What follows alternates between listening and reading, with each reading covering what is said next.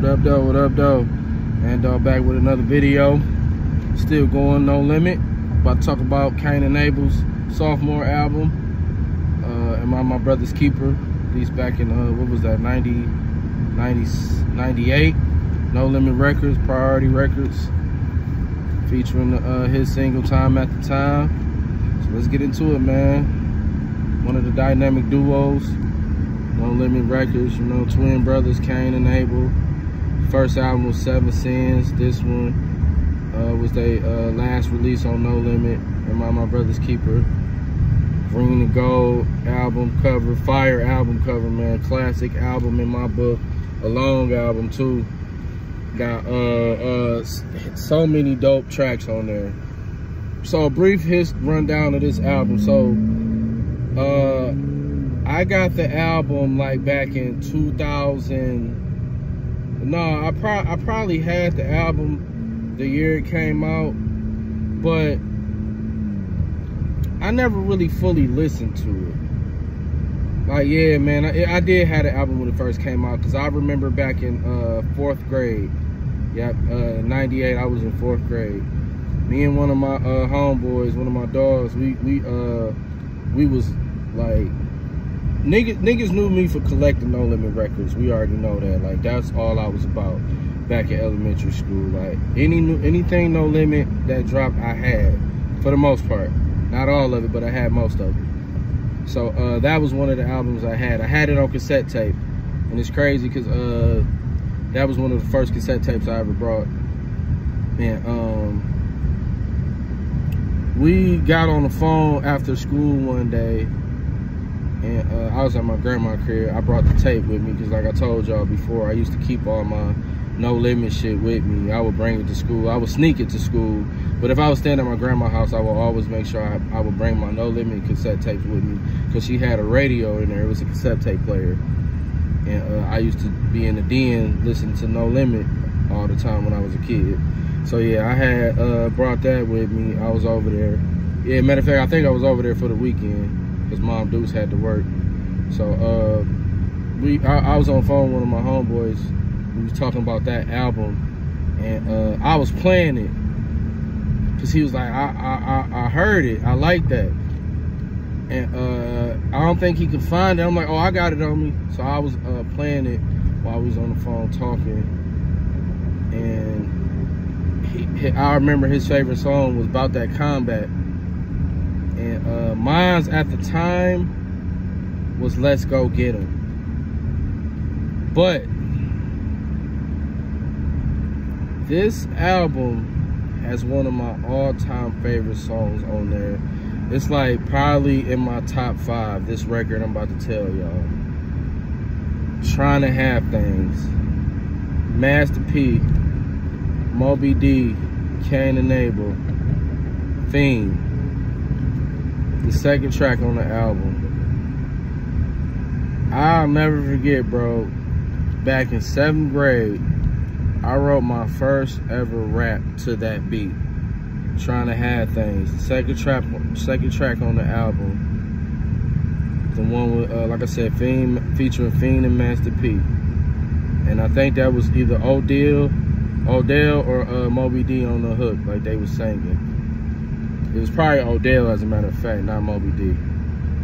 But yeah, I'll never forget it. It's crazy because I wrote that track. Like, I had a crush on this girl at the time. Like, I was like crazy about her. She was like the cutest girl ever in school. She was like, to me, she was frying everybody, you know. And I remember I was sitting in class just like staring at her. This was crazy. I was in 7th grade, dog. Crushing like hard on this girl. So I remember I was just sitting in class staring at her. I didn't give a damn about what the teacher was talking about. I'm like, you know what, dog? I was in the mood to make music. I was just, you know, had No Limit beats in my head. Then this song came, like, it popped up in my head. I'm like, yo, like, I love this song. Like, it popped in my head. I'm like, damn, I can't wait to get home so I can play it. I pulled my pen and paper out. I just wrote to that beat. And I remember, like, the song was called All I Want Is You. And I wrote like one verse. and a chorus dedicated to her. That shit was fucking funny, dog. And that was my first rap ever. And ever since then, like ever since that, it's been on with the rapping shit, with the rapping side of it. Like I just started writing music ever since that day. And yeah, man. So Trying to Have Things, that's my favorite song ever, bro. Like No Limit wise, like that song right there is the one for me, dog. Like they got the album on Spotify, man, and it's like every time, like, you know, Spotify rotate albums for you every day. So does Apple Music, you know. Every time I see that album, like album of the day, one of the albums of the day, I always just immediately click on that song. Like, yo, let me get this song out the way. Let me listen to it right now a couple times. Trying to Have Things. I love that record to death, man. But anyways, yo, you got Time After Time. This is for my smokers. My bad. It's track number 3. Because this one for my smokers is the second track. So it's track 3. Sorry about that. But you got This Is For My Smokers, About That Combat, Let's Go Get 'Em. What's that? Greens, Cornbread, and Cabbage. No Limit Niggas, Soldier Story. Bro, it's just so many dope records on there. Gangsta 5 Forever, man. There's just so much dopeness on there, so much greatness on there, man. I love that album. It features all the soldiers. It's a classic in my book, man. It's a classic in my book. Like I said, what else you got on there?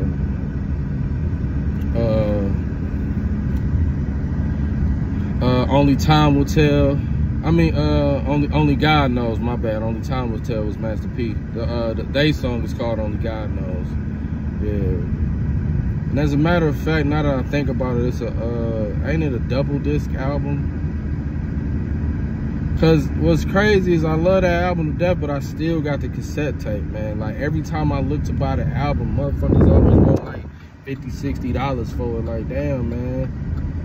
I got bills, kids, family, house and cribs and cars to take care of. I can't, shit, sparing them $50, $60 is kind of hard to do. So I'm just settling for the cassette tape. Like, I still got it, at least. It's just that that CD, because it's a very popular CD, you know, No Limit wise. It's a very popular CD. So like certain No Limit albums you gonna see when you go on there. Some of them, like if you go on eBay, some of them albums gonna be like $10, $15, $20. But like the real deal popular ones, you gonna see gonna be like $40, $50, $60, $70, something like that. And Kane Abel and My Brother's Keepers is one of them albums. And all the rare albums, like Trey A, Ghetto Stories, you gonna have to spend some cheese for that one. Mercedes, Rear End, you gonna have to spend some cheese for that one. What else? Just rare albums like that. Albums that's very hard to find by No Limit. And the popular joints. So yeah, man, I don't know how much this album sold, but it's a masterpiece. I love this album to death, man. And I'm happy like that, you know, this was released. I love it to death, man. I'm sitting here like, because what I do want to do on my channel is I want to cover every No Limit album I can. And I was like, I cannot go without doing Kane and Abel and My Brother's Keeper. I'm like, I gotta cover that. So yeah, I was sitting here thinking today, I'm like, yo, let's talk No Limit. Let's talk Kane and Abel and My Brother's Keeper.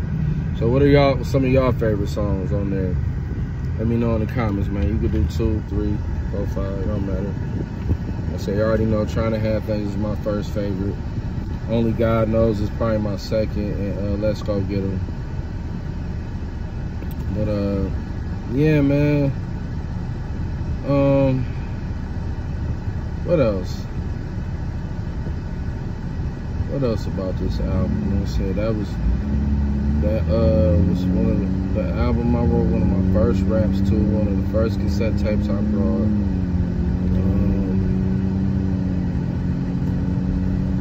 Yeah. Damn, bless me. Yeah, man. Like, comment, share, subscribe. Ant Dog, the biggest dog. And I think I seen somebody with a vinyl record. But it's like, I be looking, all I see is the generic. Like, I don't want that. I don't like the real deal. I want the album cover in the back. I want all of that. I don't want no generic. I hate generic vinyl. That's, for those that don't know, that's like the actual record, but the sleeve is just nothing. It's either black or white. I don't want that. I want like the actual album cover, front and back. I don't like all that generic shit. I got a few times. I'm thinking I'm buying the, you know, the real deal, and then some of the vinyl be generic. Be mad as hell. But yeah, man, like, comment, share, subscribe. Let me know how y'all feel about Kane Abel and My Brother's Keeper. I love the title, by the way. You know, their name is just dope. This album is way harder than Seven Sins, their first album. This album is way harder than that. It seemed like, bro, in '98, man, No Limit was at its peak, man. Yeah, because they was dropping every week. They got like a lot of masterpieces from 1998 that came out. A lot of albums. The Last Dime was released in '98. So much greatness by No Limit. Yeah, and My Brother's Keeper was one of them. I never understood that till I got older. New Jack City shit. Fucking they name from the brothers in the Bible, but they spell it different. Cain used this K instead of a C, and Abel, his is what, B-L-E. In the Bible, I think it's B-E-L. Yeah. So that stood out to me too. And yeah, that artwork is just dope, man. Cigar, jewelry, matching outfits, money, green, gold, black. It's just fire, bro. And you wanna know something? That's like aside of the music. What caught my attention with No Limit was their album covers. They always had the best album covers. Cash Money ain't do that shit till later. I mean, Cash Money had fire album covers, but I wasn't checking for Cash Money. I ain't care about all of that till later, like like 99, 2000, like they say. I ain't care for all of that till later on. But yeah. So when I seen this, yeah, because it was the bootleg man, the DVD man, the CD man. He had music, movies, all of that. He was on the corner. We was in the hood, man. I was at the barbershop. I was either at the barbershop or me and Mom Dukes was riding by. So like at this particular spot he used to be at in the hood, he was always in the same spot. I would always see him. Whether with my moms or pops, I would always make sure if I had money, like, yo, stop. I gotta check him out. I gotta buy something. You know, and, he was over there. He had that. I heard Kane Abel, but I'm like, okay, they No Limit. Who are these cats? I brought it because it said it had that Tank, executive produced by Master P on the back of it. And I liked that artwork. They have some of the dopest artwork ever. No, they had the dopest artwork ever. So yeah, that's how I got, like, really purchased that album.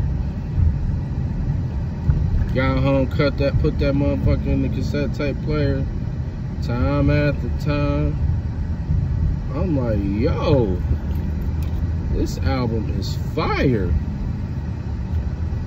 But yeah, like, comment, share, subscribe. Let me know y'all favorite tracks, how y'all feel about this album.